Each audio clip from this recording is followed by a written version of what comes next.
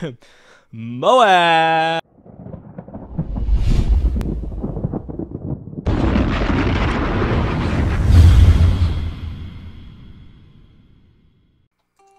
Hey guys, what's hanging? It Sticks here. And before I get started in this commentary, I have to say one thing. MOAB! That's right, I'm playing FACEOFF on Erosion, and I got a MOAB with my LMG. First things first, I lie down here, and I know there's gonna be people running this way, so I spray it. I get a kill right there. I get 2 kills actually, and it said kill denied. So I saw, she must be right there. So I kept shooting. I got another kill. Then I kept shooting, and I got another kill. And before you know it, I had a lot of kills. And you know, a lot of people, like, when I go there first, I always run there, and I got that sniper right there. I sure did. With my LMG, I'm using impact and extended mags.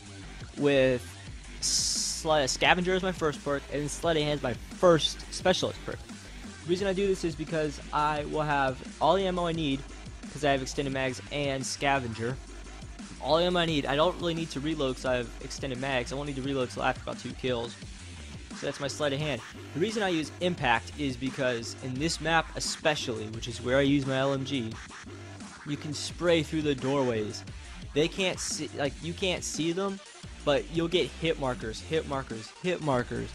And with impact, they'll equal about the same damage as if it was a regular bullet. So you'll kill them in like 2 or 3 bullets, and you can shoot through the walls and the tower and everything, and you can do so much damage that quick with an LMG. And I've been getting doubles and triples. People saying, he has a mod, he has a hack, aimbot, and it's not. It's just I'm spraying through the walls. It's spraying and praying, except I know that they're there because I saw them run there, or I have marksman on so I can see their name, or they're picking up my dog tag so I know that they were right there. After the dust clears about 2 minutes, I come up here, and the way I see this tower, it's like a tower. It's kind of like a tower defense game where you have people coming from 4 different directions, and you kind of got to smack them away before they get into the tower. And the 2 main ways that usually come is from the temple, which is where the shiny part is, and the back area where we spawn. So I put my motion sensor down there, which is a very essential part if you want to, win, because your teammates are usually watching your front, because that's where most of the action usually is. So I put the thing down there to watch my back, just in case. And you just got to kind of work your way up. Blast shield's very important if you're going to control the tower, because once you get a ton of kills, people are going to start shooting RPGs at you, fragging you, semtexing you, C4ing you, which is my favorite thing to do, is to run up there, throw a C4 through one of the windows, detonate it midair, and blow up whoever's up there. It's really fun. C4 is a beast on this map. And I've actually, like, I leveled this gun. I'm like a couple kills away from gold, like, no joke. The L86. I leveled my MK46, which is the other LMG, up to gold, and I also leveled my KSG. I got it gold in 1 day playing FACEOFF. So, like, I got 10,000 XP without doing any challenges. It's pretty crazy. Anyway, once they breach the tower and they're kind of under there, you don't know where they're at, you gotta hope you have teammates by you. If they're good teammates, they'll take them down. That's why you want to play with friends that you trust. Play with friends you trust, don't play with strangers, kiddies. But if not, you want to kind of step back and you want to see if you can see them and try and shoot down. Even if you don't have a good shot, you have a ton of ammo, you can just spray it. And another good, important thing to do is to move a lot, because if I know a guy's up there and I have my LG, I'm going to spray the living daylights out of where he was. I'm going to spray there. Most times I'll get a kill. And if they have explosives, they're going to shoot them up in there. And if you're in the same area where you were last time, they're going to kill you. There's no way around that. So you always got to be moving or twitching in case there's a sniper on you. That's why I'm always moving. Or I'm always changing corners where I'm at, because they're like coming from a different way. Or, they're just, they're over there somewhere. You have no idea how many close calls I had on this MOAB. I was like, my heart was pounding. Like, I was like, oh God.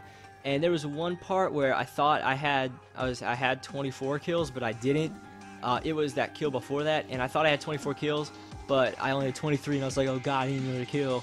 Don't want to stick my head out the window. And I got my MOAB there. I called that sucker in I called it in 4 minutes and 30 seconds.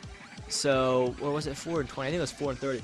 So that's not that bad for only having 3 guys to kill. Actually, one of them backed out in the middle of it.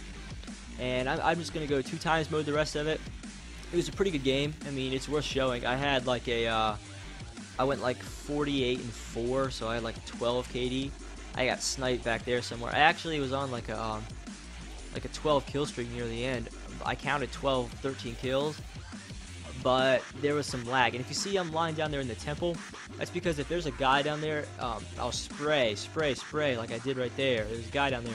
Sometimes I keep spraying because they usually spawn in pairs, and you can get doubles. Same with those doors right there. You can spray down there, get those kills, and it seems to me like LMGs, like they have bigger hitboxes. Like hitboxes are like where the bullets hit around them. That's what registers as a kill. Like, you know, where the bullets hit. It seems like LMGs, like you don't have to hit them right on. Like you can just hit them in the general direction. Kind of like with one in the chamber. I'm thinking. And right here, I start to go back on my kill streak, sleight of hand. And usually when I'm playing, I'll get up to like assassin, which is like 6, and then I'll get killed, which kind of sucks. Sometimes I'll get 7 people. I'm not joking. One time I got 7 people spraying that doorway. So I killed the entire team twice, and then I killed another person just from holding down the trigger. And you know, it's pretty effective. And it's just really, I mean, this is a really accurate gun. I mean, you might not think it is, but it actually is. Like the sights, it hits pretty much on where it is, even though it shakes a lot. But because it has a lot of bullets, especially if you have extended mags, you're gonna hit pretty much right on. And okay, somewhere up here, there's a guy with an RPG. Kept running around with it. And if you look at the scoreboard, by the way, we were not doing bad at all. But there's a guy somewhere around here with an RPG, and I know he's there. I'm sitting in the building waiting for him to come. I can hear him on my headset. And you know, it was kind of bumming me out. This part was kind of funny. Like I had to shoot through the wall, kill him, which happens a lot. It's right up here somewhere. This guy has an RPG. He almost blew me up. And then I start shooting down here. I know there's a guy down there because my teammate killed him right here. I know there's a guy. Like he's, man. Okay, I promise it's gonna be so. See, if you just keep noticing, I'm always going over to the temple. I'm always looking. Like I'm always looking and paying attention. I got a guy right there. Alright, now, there's a guy, I know he's coming around the corner right here, but he has an RPG, and I'm like, what the hell? And so the game starts lagging. I throw my C4, I was going to hit him, but the game lags, couldn't throw my C4 fast enough, I get killed by an RPG.